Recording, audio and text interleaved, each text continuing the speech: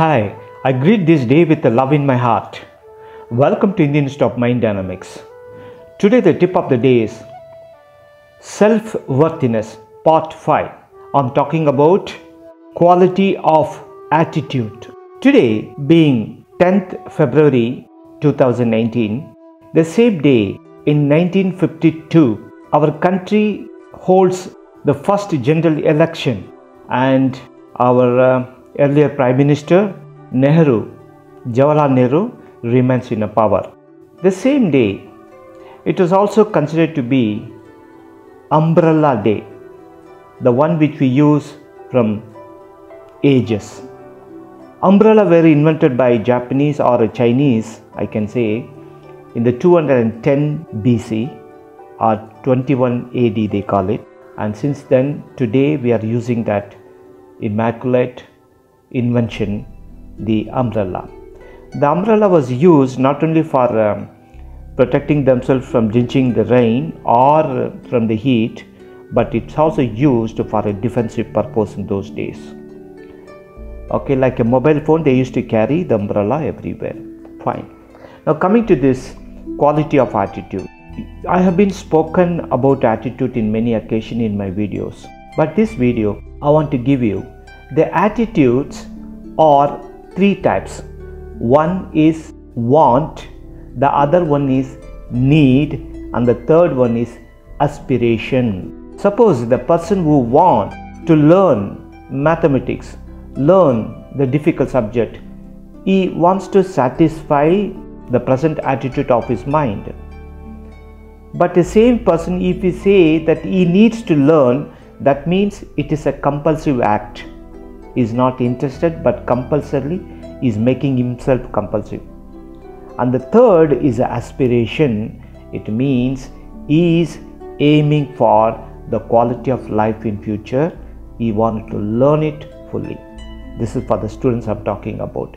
When it comes to the adult who are working, the want is I want to learn is something different, but the need to learn is otherwise a compulsive, and aspiration towards works gives them avenue for promotion and getting into the ladder of success.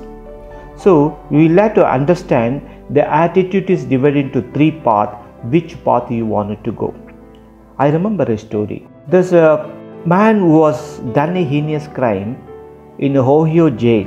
One of the reporters from Atlantica, she went and met him and interviewed him for the way he committed the crimes and why he should do all this. The fellow told the reporter, all because of his father. Because when he was young, his father is a very treacherous man, used to come home late with the drunk and used to condemn the mother and used to thrash her left and right and used to take money from her. And that fellow never helped her mother at all. That caused him the indelible impression in the mind. He is like his father.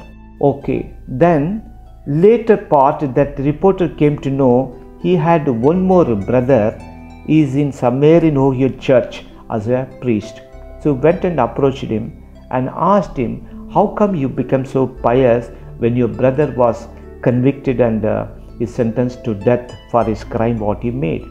For this answer that the twins said, see, when I was young, my father is a very treacherous man. He used to come home late with a drunk and he used to condemn my mother and used to beat her left and right and used to take money from her for drinking. So this made me some sort of indelible impression in my mind that I should not do this, and I came to this spiritual path. See, the two people born in the same womb of the mother, though they're twins, but their attitude differs because of the situation, because of the path which they've taken. That path is nothing but want, need or aspiration. So students, when I'm focusing on them, don't take anything in your mind as a compulsive process advised by your parents or your teacher or your siblings. You take it as aspirants, so that any subject which you read or study will become easy. At the same time, people who are thronging in the job, if they want to have a promotion, please do not work for a want or a need, but it should be for the aspiration and the growth of the organization.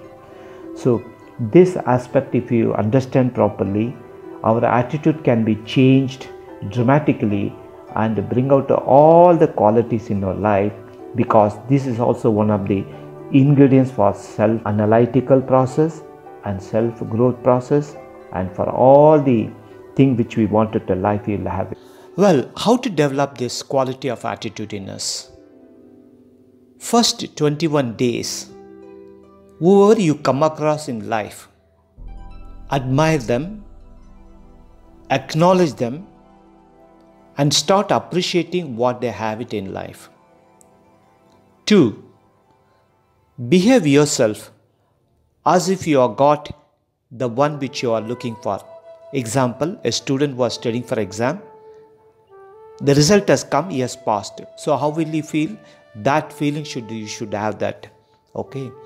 And the person who are working in organization, thronging for his promotion, he should feel that he's already got it. And another word I can say, you should be in a millionaire mode.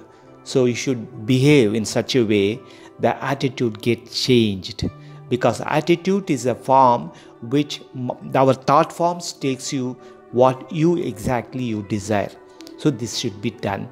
The 21 days of process can definitely make you into a cluster of habits in you. That habits can be streamlined and you will get into the right path. Last but not the least, attitude of a person determines his or her altitude. So determine your attitude today so that you will know your altitude fantastically. Thank you for listening. I'll catch you later. May all be blessed.